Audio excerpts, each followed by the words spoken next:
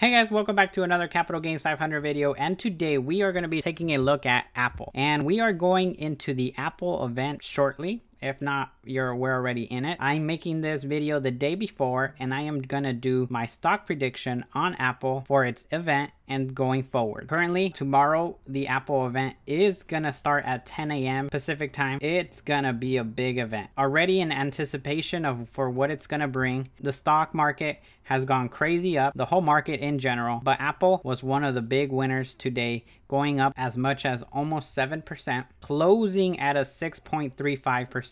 for a total additional increase in stock price of $7.43. This was a great day. I really liked trading today. I was having a lot of fun. A lot of people were jumping into this rally, even though it gapped a little bit overnight and it was going strong into the open. After an hour of getting its direction of where it wanted to go correctly, it took off like a rocket ship. It went straight up. Nothing could stop it. Had a little hiccup right here, but it was a nice entry point for anyone who wanted to purchase it, and it kept on going. So moving forward, where do I see the stock going tomorrow for the main event? Well, just looking at the past 3 days in its behavior, Apple is just barely starting to take off. Before that, in the last week of trading, it was in a nice range between 112 to 118. It was just trading in this range. It finally broke out over the weekend, and today it's just getting started.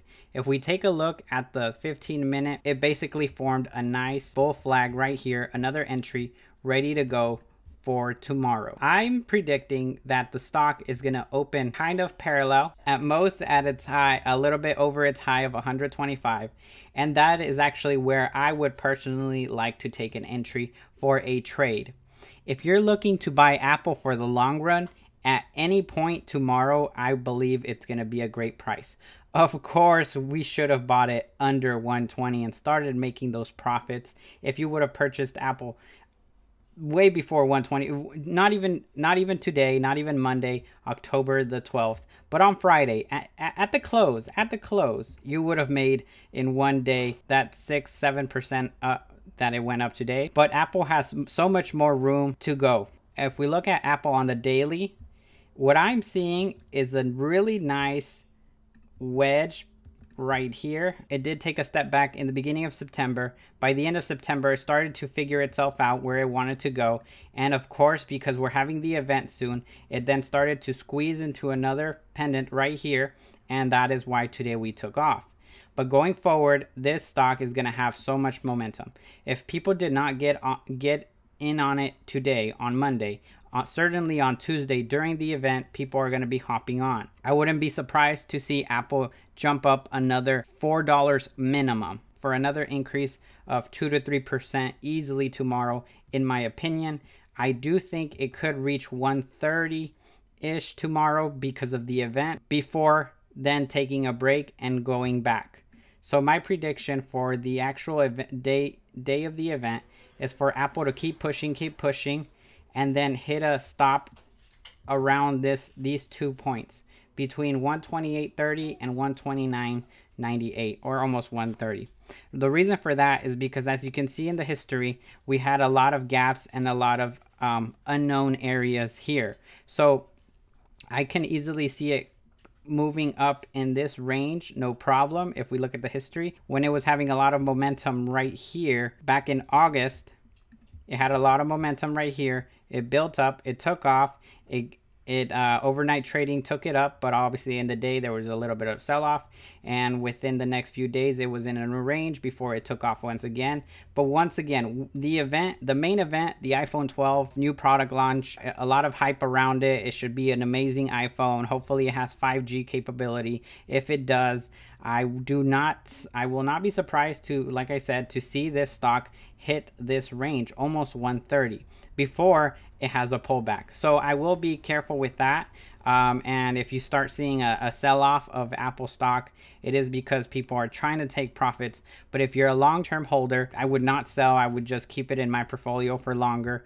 But because I do see Apple it's just gonna get more and more expensive as time continues. I wouldn't be surprised if we stay in this range between 125 to 130 for a while before it starts moving once again. But that is what I'm seeing with Apple. Overall, in the daily, I'm also seeing a nice U If it does continue to go this high up, if we can hit 137 once again, we will be making that U right here. And then these two, this is going to be another strong range of buyers and sellers, especially sellers. And once we can break these two strong resistance, I will like to take a longer position on Apple as I see it going even further. But all this is going to happen in later on down the line.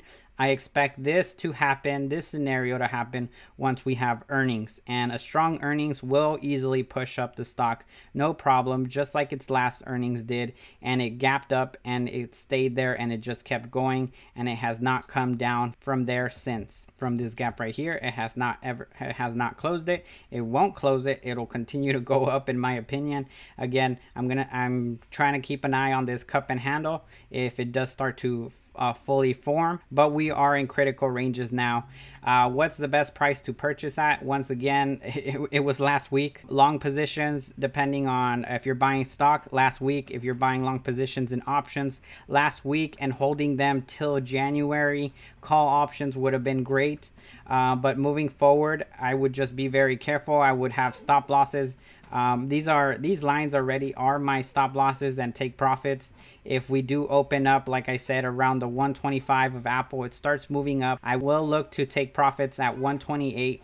And if it pushes hard, I will hold on and put a stop loss at 128 to capture profits and push all the way to 130, in my opinion. And that is just for October 13th of what I plan to do because of the event. After the event, I have no idea of how investors are going to fully react, with them wanting to take full profits and just selling out, or continue pushing the stock for a third day in a row before we start hitting this super strong resistance, starting at 133, 135, 137, and maybe even starting to form the handle on the cup. Is that possible? Yes, it is. If we start forming the handle, it'll give a nice position to go long once again, and we'll have the handle, and we could probably even have another pendant with a lot of buyers and sellers pushing on each other. But I think ultimately buyers are going to continue to win. Apple has just been unstoppable this whole year. It's crazy. It's giving a lot of investors a lot of opportunity.